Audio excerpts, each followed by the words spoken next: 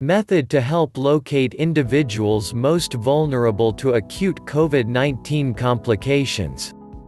Maccabi Healthcare Services, a top healthcare organization (HMO) from the nation, stated the system let it determine who one of its 2.4 million associates had been at the insecure group. The AI firm, Medial EarlySign, co-developed the tech, adapted from an existing system trained to discover an individual's most risk to influenza. The machine is backed by large sets of healthcare information from Maccabi heading back 27 decades.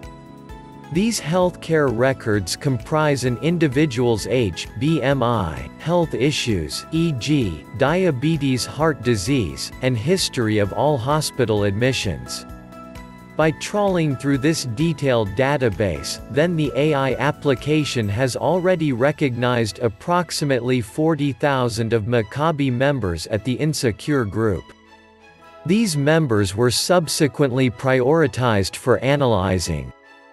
Additionally, the AI program assists in analyzing the degree of Maccabi is now in discussions with significant health companies from the United States that have demonstrated interest in utilizing the AI method to assist flag their very own patients that are insecure.